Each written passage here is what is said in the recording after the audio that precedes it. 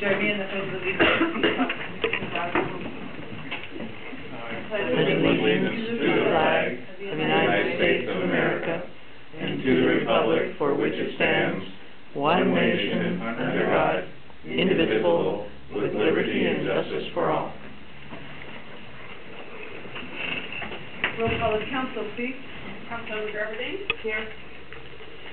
Councilmember Jones is absent. Councilmember Cave? Here. Councilmember Oliveira? Here. Councilmember Steiger? And Councilmember Walker? Here. We have a quorum. Is there a motion to excuse the absent council members? This is just a workshop, isn't it? It's a special meeting. I make a motion to excuse Councilmember Jones and Councilmember Steiger for their illnesses. Okay. And has anybody heard from Councilmember Putnam? And then come in, so all those in favor, signify by saying aye. Aye. Opposed? We'll make a note of Councilmember Putnam. Okay. So with that, thank you tonight for everybody for coming. This is our first blush at the preliminary budget. I'm going to just go ahead and turn it over to Richard and let him go through his presentation. Richard, do you want them to interrupt if they have questions as they go? Yeah. Okay. Okay. All right. So with that, we'll turn it over to Richard. Okay, so does everybody have their PowerPoint up on there? Okay, so you see the agenda. I'm going to go over the agenda real quick. We're going to do the preliminary budget overview first. I'm just going to talk about the funds that are of interest, you know, like general fund and where they look. I'm not going to go, you haven't had much chance to look at it yet, I'm sure. So I want you to go over the preliminary budget over the next week and get back to me any concerns you have or questions. The budget looks strong, but we'll go into details of why some of the funds may be more expenditures than revenues. There are a couple of funds like that. And I'll go over that in a moment. And then the street repairs / maintenance fund, not fund, that'll be our next topic, and that'll be on the plan, the 12-year plan that we have, and looking at not just for maintenance and repairs, but for capital projects, and talking about sources of revenue that comes to the street fund and alternative sources. Municipal capital improvement projects, we all know what that is, we'll talk about that. Water meter replacement project, we'll talk about that after that, and then sewer rate increase, there is a sewer rate increase, and we'll talk about that, and capital equipment purchases, not that many, and then 2015 staffing, and then any questions and suggestions you have after that. So let's move on to general fund revenue sources. What I tried to do is look at all the significant general fund revenues. Went through the budget, looked at other cities, just to get some ideas and comparables. And I put down the budgeted amounts for 2015 next to the revenues. And I also looked at what alternatives does council have as far as if they want to increase the revenues. One thing you have to remember is that every year there's a cost of living. Now, in 2009 it was pretty flat. So besides that year, it's either been 1 or 2 or more %. This year right now it's 2.2. So property taxes, we found out from the King County, are maxed. We cannot even take the 1% anymore. We lost out. And I think it's partly because of that valuation, but we're over the 1.61. We can't. We called them and they said you can't. If you were to take any, you would take them from library and from fire. And so we're going to go up probably 25 to 35,000 next year. They haven't got the final numbers yet, but they still have to include some other variables. But we should be somewhere in the 890 to 900,000 range. Yes. Fire doesn't take their full $1.50, they only take $1. Well, if we do a lid lift, that was the only way we touch that. So that's what she told us. Same thing with melting their stuff. They can't. Most cities cannot even take 1% anymore. But they've been taking theirs before, and so we lost the chance over the last few years because we didn't take it. And nobody knew it would be like this, though. I'm sure of that. And my concern is for making sure that we're not eroding the general fund any further. I was talking with the mayor, and back in the middle of the decade, before us, the city's reserves for general fund were up near 800,000 or over 800,000. Now we're sitting at 134, and we've added very little to it. We'll add a little more because we're doing investing now before we weren't, but it's still slow for us, so we're looking at ways we can build that up so it's got a secure amount. And some of that will come from the general fund itself, and some of it will come from investment interests, opportunities, but council really has to ask themselves, in my opinion, where can we look to change something so we can increase revenue to match costs? Cost of living doesn't just impact labor, it impacts materials, it impacts everything that the city does, and if it's going up 2.2%, you can bet that's going to be citywide. And so the general fund, we've got the other funds taken care of with their rate hikes this year.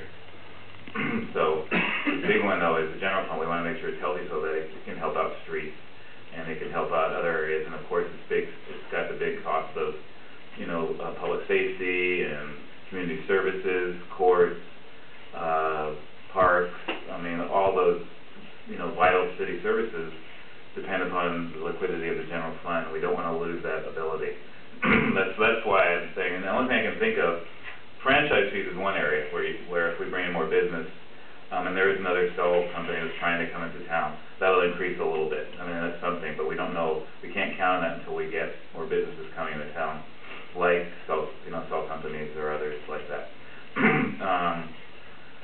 As far as the state shared revenues, we have no control over those. Service revenues, somewhat. And then, oh, hi Josh. Okay, Note that Josh joined us. and I think investment interest that I have it, I'll wait till you get settled. Josh, do you want a paper copy of this, or do you have your tablet? Okay. So, one thing I did want to tell the council about is utility taxes. That's the one place where you have flexibility. It's not governed by state law. It's wide open. And just to give you an example, the city of Milton has 9% on their utility taxes for water, sewer, and storm. That kind of increase here, and I'm not saying you do that, but I'm saying if you did, we'd see probably a $40,000 or $50,000 bump somewhere in that area.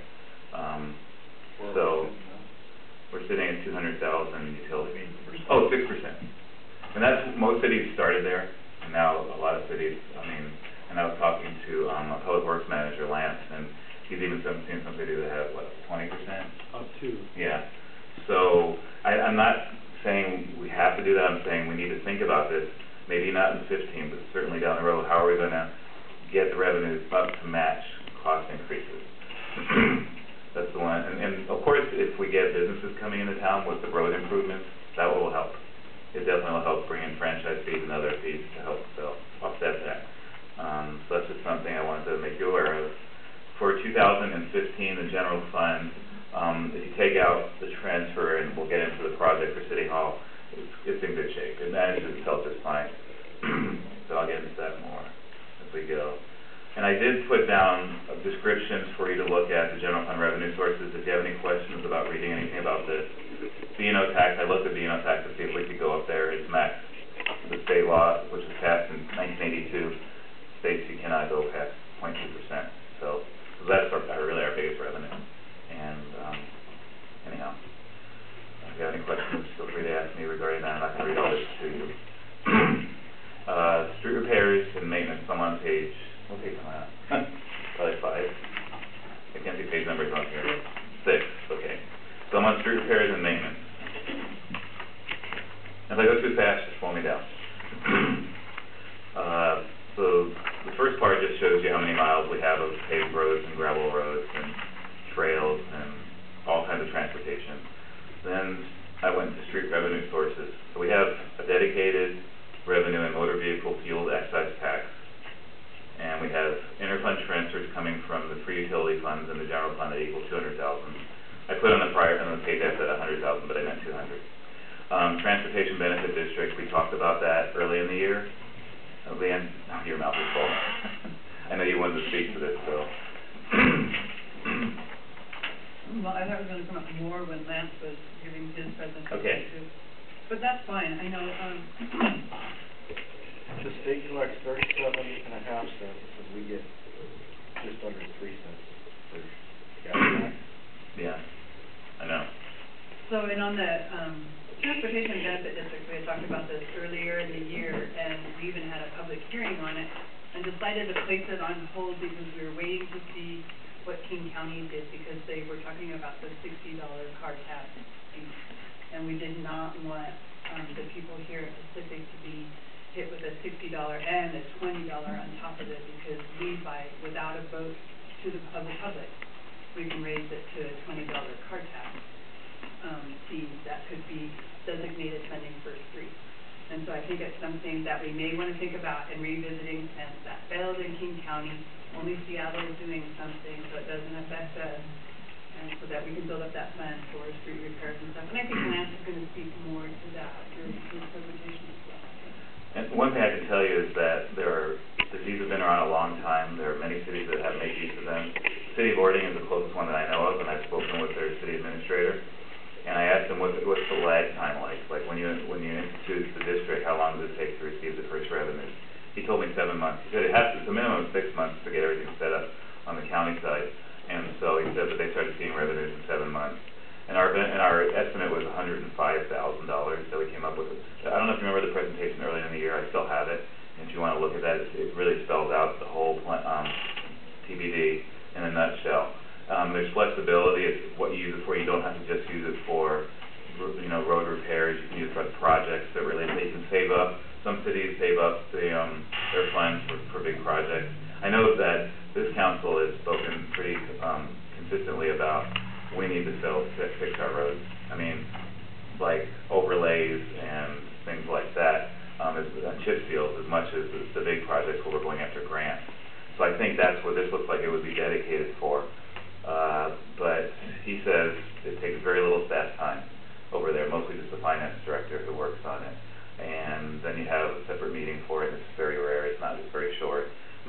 So there'd be a lot of paperwork we'd have to go through to get it set up, but it's something to consider if you want to do it for 15 or 16, however you want to approach that. The road repair plan, go ahead. Are there ever other revenue streams that can be collected under a TBD if besides a car tab? I think so. I know that there's different kinds of things you can pass under it. I've read it today, but I have to look more in detail of it. There's more than just the tabs. Yes, it's true. And some of them, I believe, have to be voted on, but $20 car tabs is not. So we would look at all aspects of it, and we would bring it to committee first, like finance committee, to go over it. We haven't even gotten to that part. So I'm not saying we should hurry up and do it by December 31st, but it's something we should certainly take to finance. I mean, if council wants, and the mayor wants, and go over and start looking into it. It's a viable form of consistent revenue dedicated to the streets. You can make it that way and then it stays there, as opposed to property taxes, which can be used anywhere, general fund usually, and then you decide where you transfer it. The street fund is in some kind of dire straits next year because it just doesn't have enough revenue, and even with 200,000 plus 100,000, the revenue that it gets 120, it's 320,000 is not enough to pay for all the repairs we're doing. And so it comes out negative in the fund balance. I mean, not the fund balance, but in the expenditures exceeding revenues. And the same with this year. It's going to be like that. So it doesn't have a big balance to begin with, so we need to look at. And I know, Vic, that you're talking with waste management, and there's some thought about maybe putting some franchise fees towards that. That's an option. We just have to remember the general fund and what that relies on too. So franchise fees are higher than budgeted this year so far, by the way. So I have a soft number in there for it next year, like most of those numbers in revenues. So the road repair report, this really giant one, it's also on your email. The second email I sent you, I forgot to send it. And if you want to look at it, you can. And it just speaks to the projects for 2015 and then whatever roads repairs we're going to be doing. And Lance can answer any questions on this, right, Lance? Sure. Anyway, he's the one, him and Jim have the knowledge of that. But what we want to do this year, because this is not going to be the finished budget tonight, but by a week from Friday, I want to have some numbers from you guys, so I can't put it together. I have to have it to the city clerk and to you council members, the preliminary budget. It'll be the final preliminary budget, and then after that it'll be the final one. And what I would like to see from you, or hear from you, is what streets do you want to have chip seal, whatever maintenance you need. what's the priority that you have, and then we'll see how it fits into the budget. And going forward to next year, we're gonna do this earlier, we're gonna do it in like June, and we're gonna come out with the projects you want. But for now, I know streets are very important, and we wanna dedicate funds for that so we can start knocking off the roads that need to be repaired. And so, and we want the citizens to know this too, because whatever we're spending money on, they're watching. And I know that they want their roads to be taken care of as well. And so we wanna say, okay, what's the road, here's the plan. We have one there, but it's kind of loose and we want to tighten it up. And we need to know that the numbers we have, the dollars, are good and they tie to the budget. So that's why I want to bring this up. To me, it's very important so that when you say, are the roads getting repaired, we can say, yes, we're doing A, B, C this year, you know, D, E, F next year, and go forward like that. So, you know, go over this schedule. In future meetings, we can discuss it. In committee, we can. But I'd like to have a little idea of what you want for 2015. And 15 is going to be a challenge because we already have in the budget dedicated numbers to take care of chip seal. But let's look at long term, you know, whether for the sources of revenue we're going to have and what we can do to build it up so we can get this plan taken care of. Any comments or questions about that?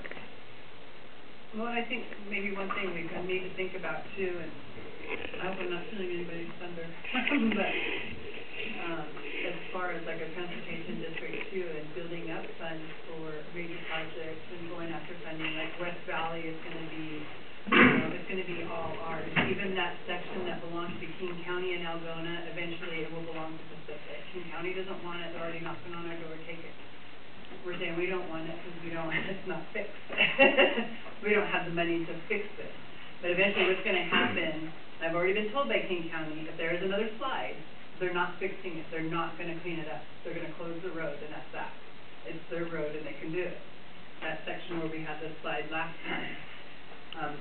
The side closest to the hill belongs to King County. The side on Pacific belongs to Algona. Algona wants us to take over that section. It's all in Pacific, but we don't own that section of the road. Have we tried kind of a multi-point approach to saying we'll take it if you provide 30% of the funding to fix it this first time? Algona, you provide 30%, and we'll provide the other 40%? We're trying different things.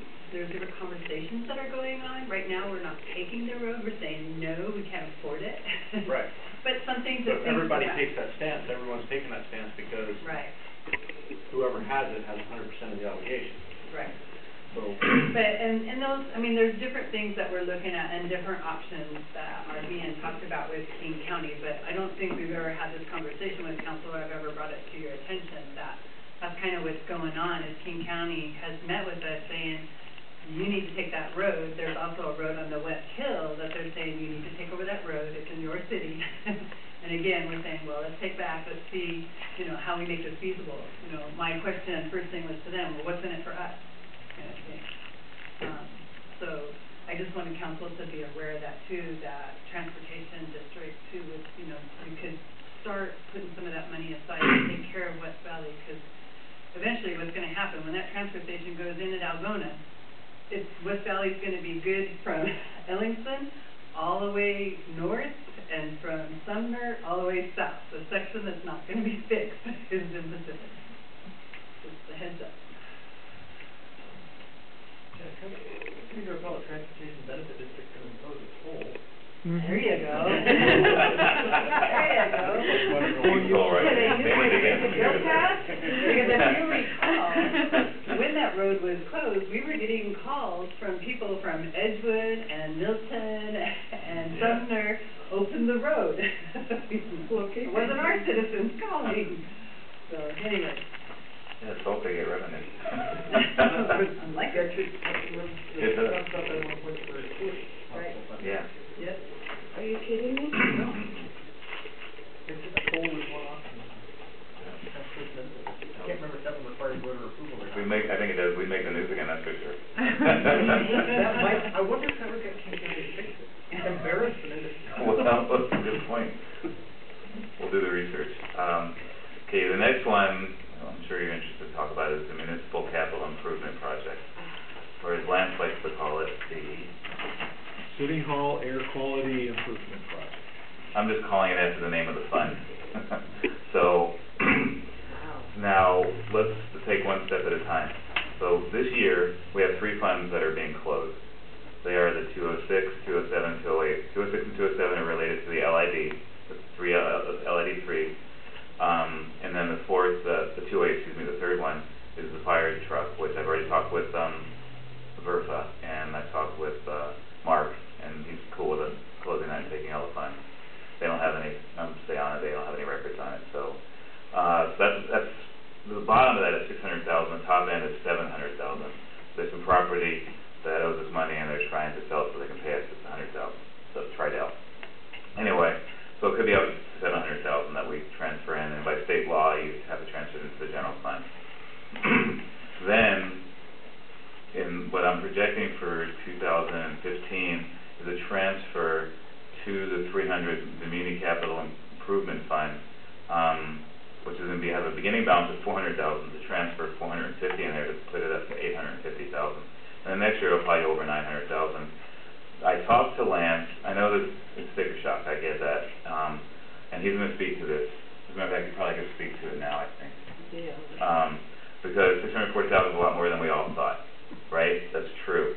And Lance has done this before.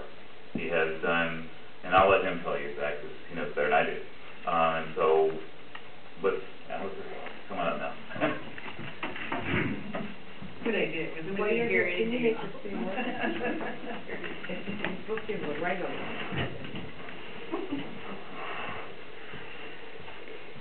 You have to touch the pen. It's used. No, but the top pen, the top bar. Oh, where it says pen? Touch it No, with not your there. pen. Don't touch that one. Oh, that's the one, I touched that one. And now I can write on it, really, so listen to it. You touch the pen, and then at the far left, there's another thing you can click, and then you can write on it. You hit the pen on the left.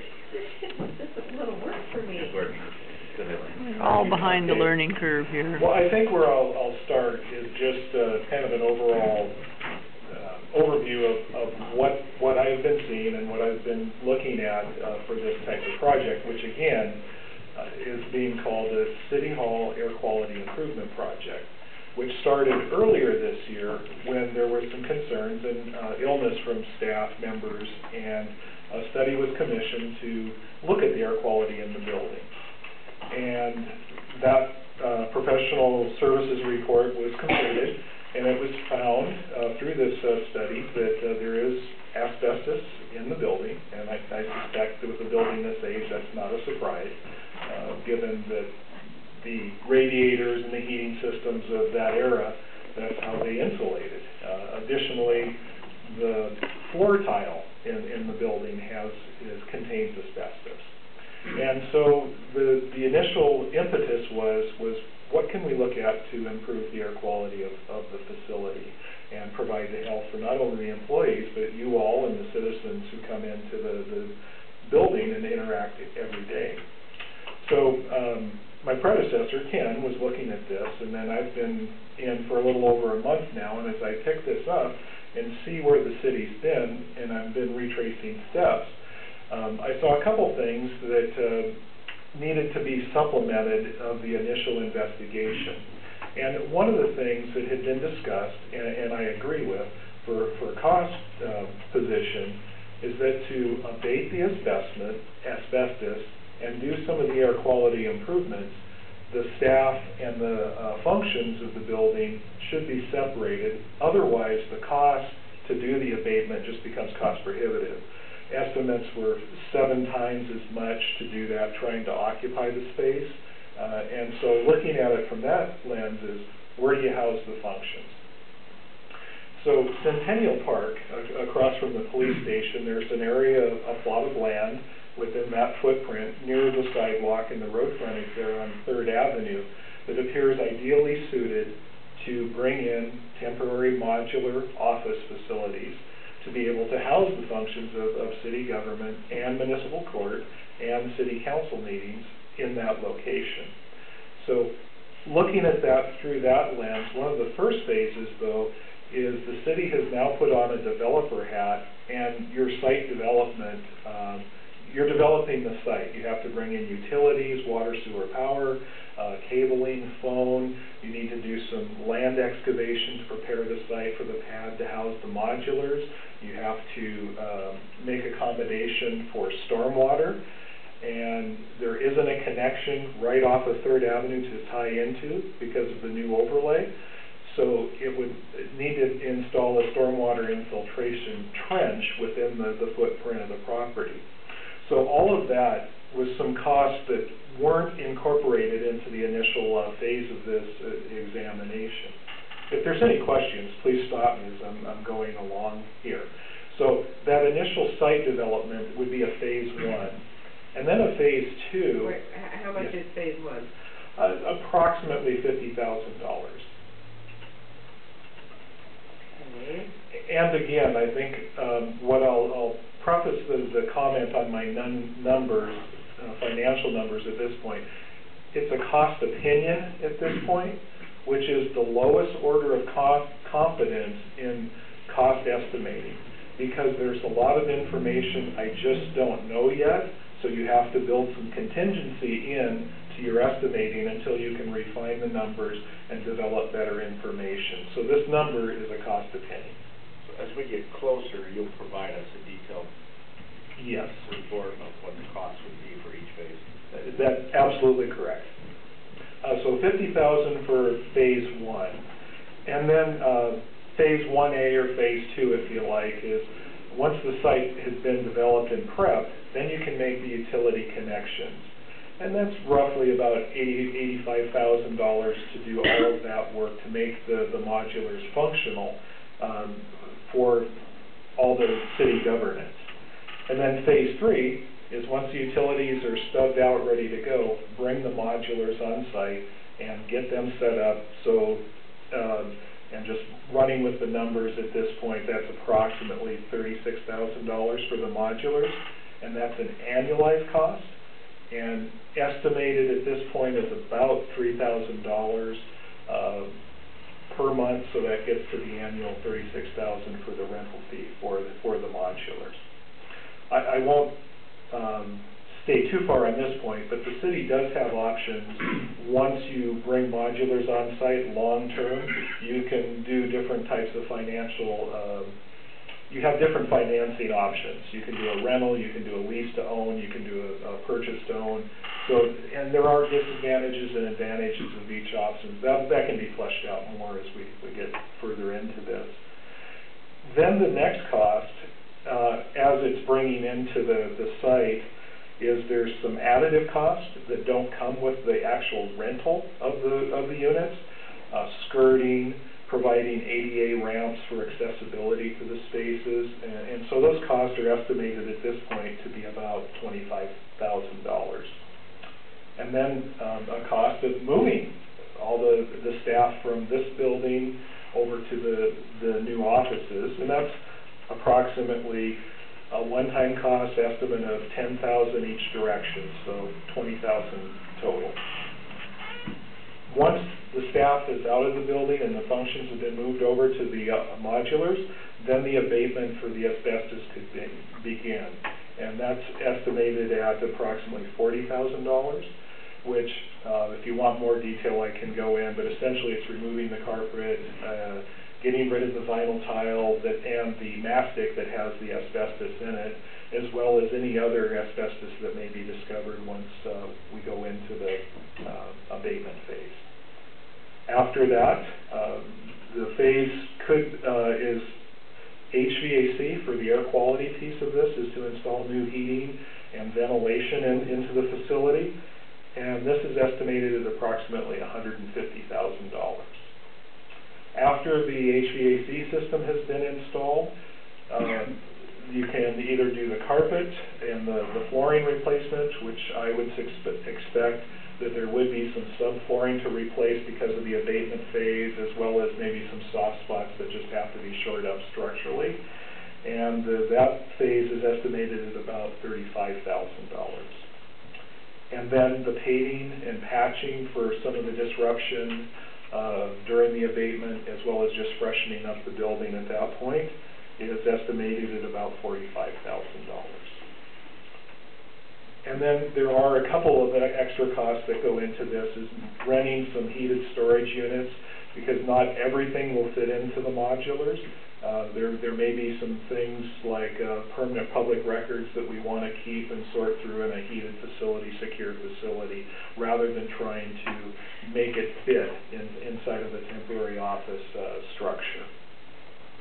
So that's a subtotal of about $489,000, and then a contingency of 20% on that, which is $97,000, bringing it a subtotal to just under $600,000, or $587,000, and then some sales tax that King County, of course, wants to get their piece, and that brings it up to at that $640,000 or $639,000 and change. Oh, and some of that sales tax comes back to the city. There we go. So that was what I was asked to look at, and it has expanded just because there were additional things that just hadn't had an opportunity to be fleshed out yet. So as we're getting into this, it has expanded a little bit in scope. And any questions at this point? Yes, your contingency, I know 20% is a fairly normal amount of contingency for an average project, but on a building this old, when you're pulling up the subfloor, on the soils we have around here, is that really, what are the chances we're going to find some significant framing issues that need to be fixed down there, some foundation replacement issues? There are certainly places that feel softer than just a spongy subfloor. 20% was a number I arrived at, but your point is well taken. There could be a contingency. We may need to adjust a little higher. I hope the numbers are a little soft at this point, that contingency would absorb that. And this has nothing, doesn't include any cost for moving walls or remodeling the inside, right? That's correct.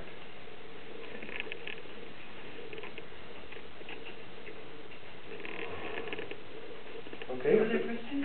That includes the restaurant?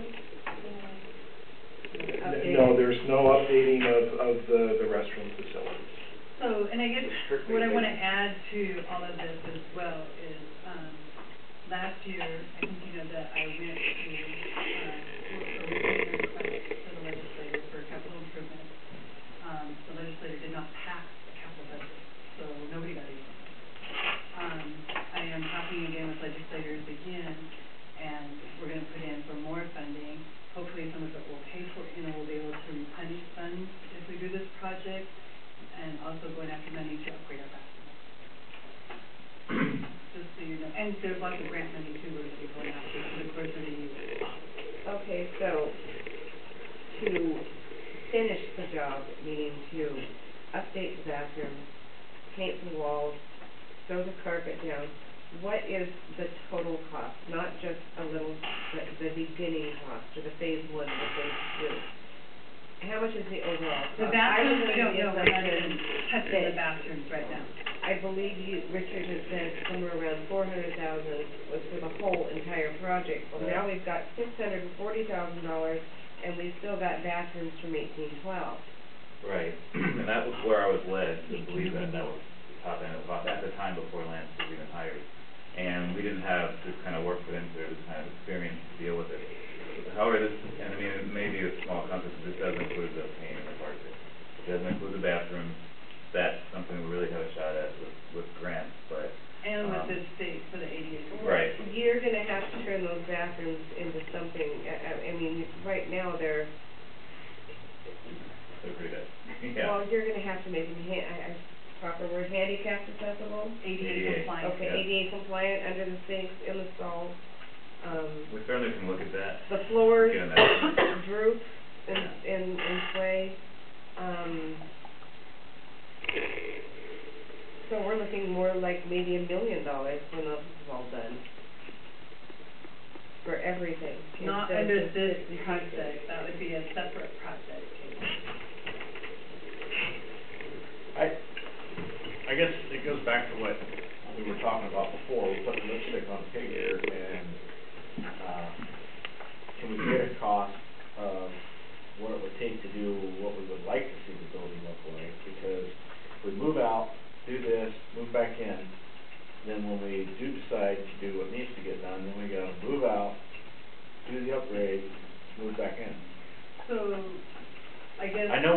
for grant money, but. But I wanna ask, I guess my question to you, when you say the upgrades or what we wanna do to the building, I don't know what that means.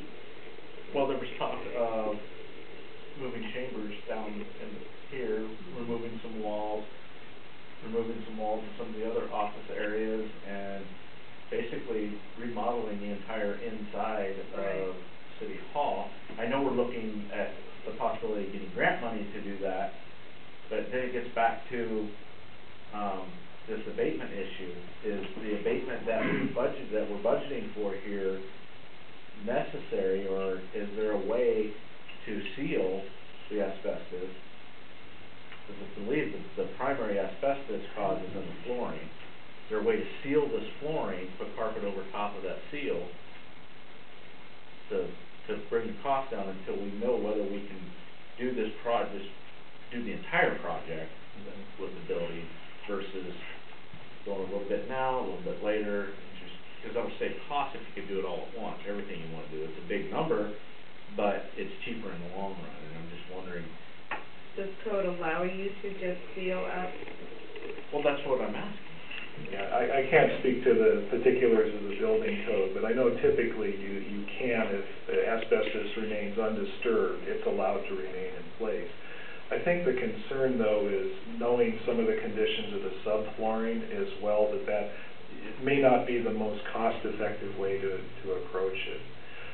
I'll just say, since Richard had shared a little bit of my background, that I've worked through a modular project before, and how I looked at this is, I looked at this through the lens is, what if we had to stay in the modulars for a period of time? So these modulars would be fully functional to provide city core services. And that being said, there's an opportunity when you're out to explore and investigate a little bit if you want to expand the scope and do some additional exploratory work for some of those ideas that you're expressing, as well as pursue and see what's available for grant funding or other funding opportunities. And I mentioned this more because that was something that John Jones wanted to have explored and wanted to know if it was an option. Unfortunately, he's not here to expand on what he had to say, and Clint was kind of in the same line of thinking. More why I'm bringing it up, because they're absent, and I know that that's their feelings in the direction that they would like to see it to go, unless there was justification somehow steering it away from that. And so I think it's something we do need to research and determine if it's an option. One of the things that doesn't address, Councilmember Cave, is the air quality problem with doing work. And to do that, you have to go to floor, or sealant with the HVAC. So that is kind of a catch-22 in that way we look at it. So. And if I could maybe to expand on this a little bit more, one of the things that I had thought about, Councilmember Cave and all the council members, is I referred to this as a Band-Aid once before, and it's really a poor choice of words. Basically what it is just kind of buying some life in this building, because what I would like to see happen is that we move forward with going after funding to remodel City Hall, put on a second floor. But what I think would be the ideal thing to approach this is have citizen comment, have a committee that's made up of the citizens and get a full plan in place and stuff like that. And all of that takes time to develop, and this would, because by the time you were able to accumulate the funding with grants and having an actual plan and all of that stuff, because first you got to get a grant to get the plans and the drawings and all of that, and then get grants for this and grants for that. And it can be done. I mean, that's how cities do it. But it would be really nice to make sure that the people that live in this community have buy-in and have a piece of that, where you've got this committee, they work on it, they're dealing with this, and have a say on what their city hall looks like. Because me personally, I want to keep the facade just the way it is. It fits perfect for our town, and we're a quiet little town. I have to see that, but gut the inside and go up, and do another floor. There's been talk of mixed use, we can rent out some space and help pay for it. All those things are great ideas, but to have complete funding to do those kind of things takes us down the road a ways. So my thoughts were, if we can get this and make this a very safe environment for the people that live here and that visit City Hall, and do their day-to-day functions in here. It's a nice, safe environment, and it buys us time to do what the city would like to do with City Hall and make it a good functional building and accessible for all the citizens. And we'll have more of the context at that time too. There's one, to me, there's one obvious option that we're leaving off the table, and one is to vacate this premise into the temporary structures and then do a complete evaluation of what needs to be done, complete the costs, and don't move back in until we have a plan on what the long-range outlook is for the structure. Don't spend any money on it until we know where we're gonna go with it. And if we're out, then we can explore what's underneath the floor. Well, I have my thoughts on that. I like to hear what council thinks. What is the cost per month to have the portable? $3,000. $3,000 a month. $3,000 a Three month? portable. It's How many 1,000 square affordable. feet Yeah. are you talking? Ooh, Not very big. each one is 28 by 60. Oh, so it's like a trailer? Yeah. Yeah, kind of. double wide. Oh, okay, so like the school portable. Yeah. Okay. Very Yeah. similar, Okay. yes. And then the Yes. cost of storage for the items that aren't gonna fit, remember we have to dedicate storage, what will that? Rough estimate on that cost was about $300 a month. Oh, So that's that's pretty. Depending on the size of the unit. Right. All of that. So, I mean, 'cause I see the phased-in City Hall project being a multi-phase project, as it was originally presented, or not presented, but discussed. I know you and I have had discussions, Leanne, about what you'd like to see, and I was kind of in agreement with it. And, you know, we want to maintain this building, but we also need to look at the long-term future of the city and what the needs of the city are. And now that we've got adjacent properties with the complex, we might want to look at a true development plan and maybe move it into portables and give us the opportunity to look at what this building's going to cost to upgrade, because there are a lot of unknowns because of the age of the structure. And this 640 could easily turn into well over $1 million. And, you know, just plan on long-term occupancy and portables. You're until- talking and then- years in the portable, the function of the city? Potentially, I mean, you're talking about only 3 or 4 months. I'm talking maybe plan for a year.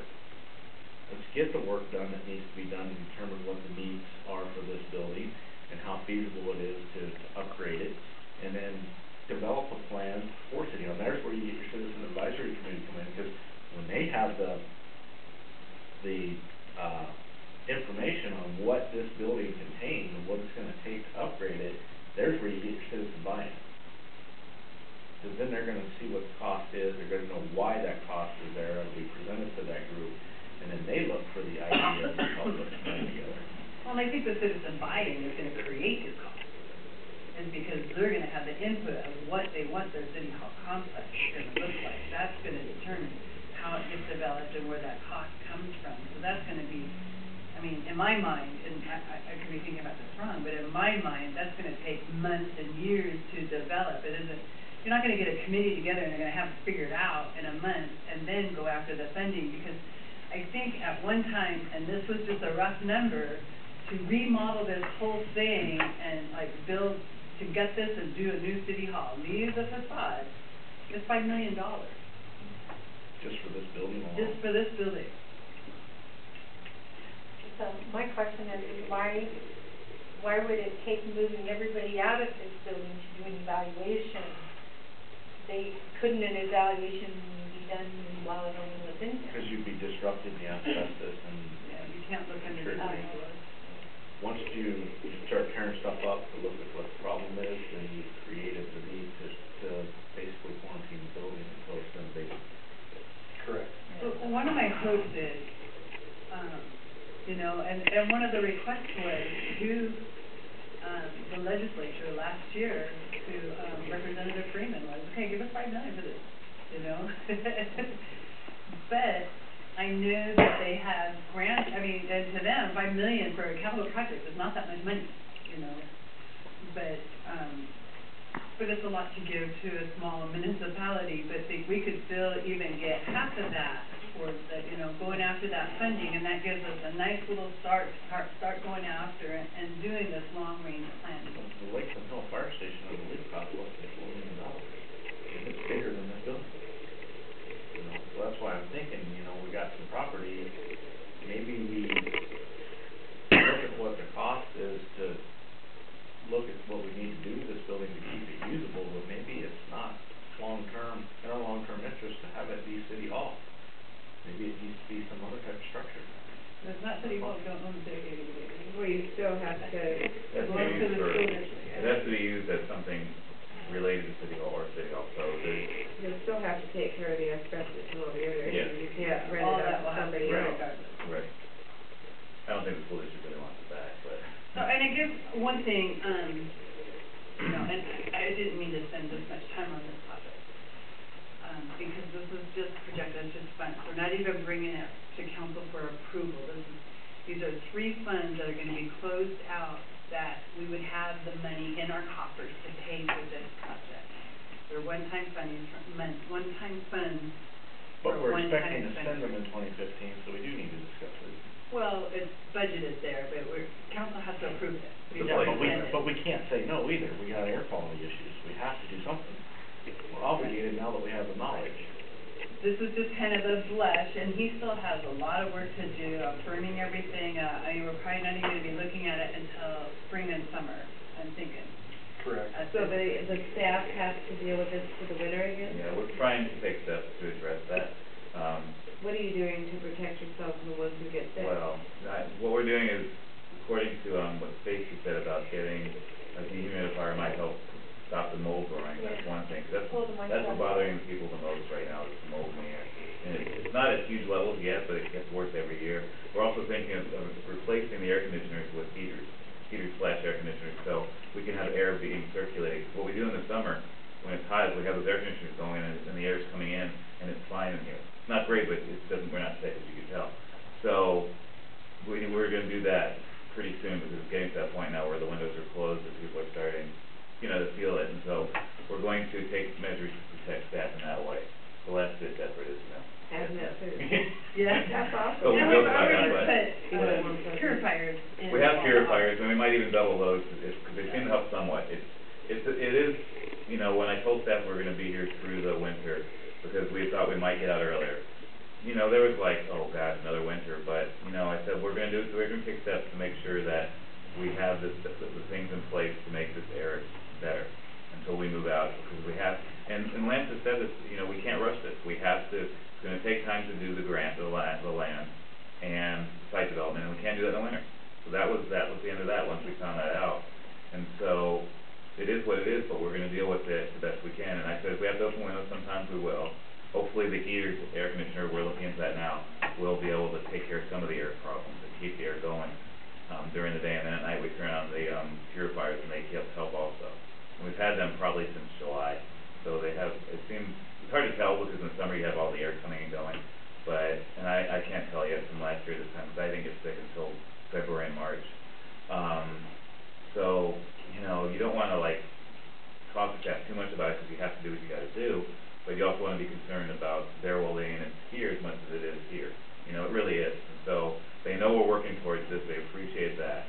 And I know this is a lot of money, and I don't take it, even though we have this money, that's a one-time, you know, found money for the $600,000 to $700,000, we wanna use it wisely. I get that too. So, we wanna look at it, and maybe, you know, once we get out, before we can even do the abatement, they're gonna look at everything. And Lance did speak with the gentleman's company, the guy who came out and did the first testing. He's gonna do some more testing, is that right? Correct. Right.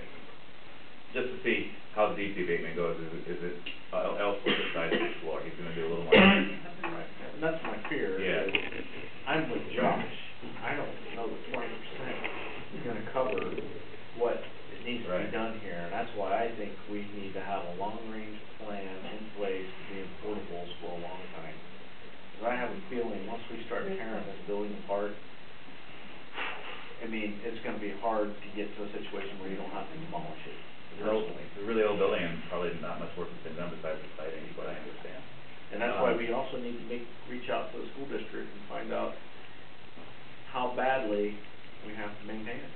You know, do we really have to? It's not on the historical register, so we don't have to maintain it for the historical purposes. They would like, you know, the original terms were that we use this building, but the building's to a point where if it was still a school district and they were trying to use it as a school, we know where it would be right now. It'd be leveled and they'd have a new structure built, because they can't jeopardize the kids' health. And we just saw what they did in Central Auburn. Okay, what was it, $67 million project? Okay, so, you know, they tore an old structure down and put a new structure up, because that's what was needed, and that's what they would do here. And that's the situation we're in, and that's the thing, is that putting lipstick on a pig ain't solving the problem. I don't know what that means. I'm so sorry. Don't go there. Like, I have no idea. I'll explain it to you later. Thank you. Did you have a question, John?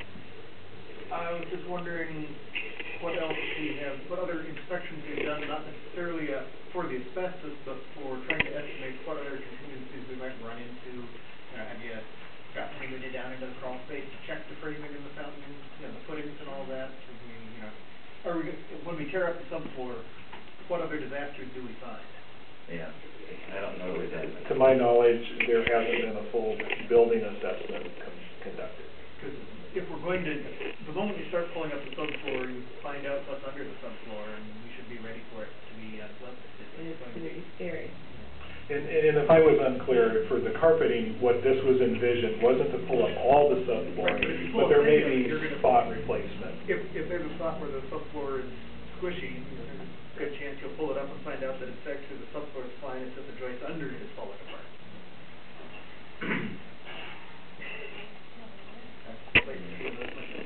Well, I guess, let me ask you this, I'm just curious, now you got my mind going.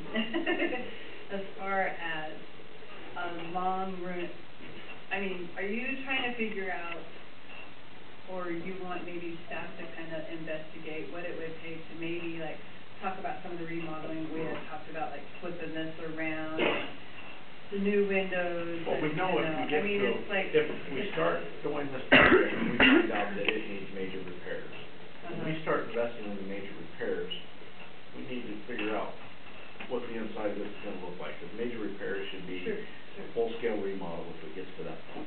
Well, and I Otherwise, we're gonna put money into something, invest into this structure, move back in, and as soon as we think we got grant money, all grant money usually involves matching funds, right, especially for projects like this, right. then here we are spending good money after bad, and that's what I want to try to avoid. Well, and And I I think- understand, and we have to do something because Right. it's a health crisis as far as I'm concerned. Right, and part of my thinking is this is money that, would be well spent, and by the time we're able to do a full remodel and stuff, it would need to be replaced anyway, like carpet and And so my the basement concern and all is that would be everything's done. based on the people that are in office at the time, and we would get this fixed up enough to last for long enough that all of us aren't here anymore, and then it's up to someone else to try to figure out. Sure. Passing the problem on to the future, if we have a chance to address it now, why don't we? I mean, and the lipstick on the pig, Stacy, it's like there's mold on that wall, let's paint over it, but Hang a picture. the mold's still there. Hang a Okay. picture over the hole, to make it look good. We make it look good, but the problem still exists. And my concern is that that's what we're doing. We're kind of the Band-Aid approach. We gotta do something, and we're not doing the minimum amount, which could be sealing it. I don't care if it's putting polyurethane over the floor. I just don't think we can legally do that. And, I think it's possible, I think it can be done, because the whole idea is to ensure that the asbestos doesn't get into the air. Right, but I think You that could be once sealing the the mold at code the same says, time. once you find it and there's an issue with it, it needs to be pulled because you know it's there. You can't, I don't believe you can seal over it. And the HVAC, is that coming from the ceiling or from the floor? It can come from It can come from either direction, but that's one of the components that would have to actually be engineered out to make sure that you have the proper circulation in the building, both the supply and the return air.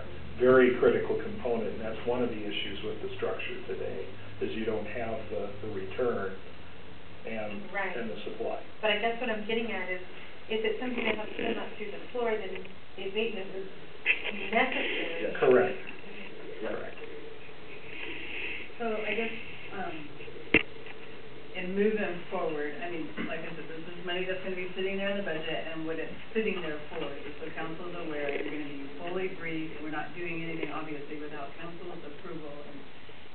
Lance is still working on this. He's only been working on it for a month on top of his other day-to-day duties, and so he hasn't had ample time to investigate this. He was able to pull some things together so we can have an idea. I'm sure there's more investigating and more stuff that's gonna be done before we even start coming down and putting numbers and looking. So we're gonna be revisiting this, and we just wanted you aware that these funds are being closed, this is what the money, where we're putting it, and this is what it's earmarked for. So, and a good explanation on the process and where you're at. Thank you so much. Okay, thank you. Okay, one last thing on this is that I've spoken with Lance about having better numbers by the end of November so we can have this be a better placeholder to see where we're at. And so we're going to he's working on that constantly with everything else he's doing. And hopefully we'll have something better for that. So like Leanne said, the mayor said, it's just a placeholder now. We come to you before we do anything. And obviously you would know that.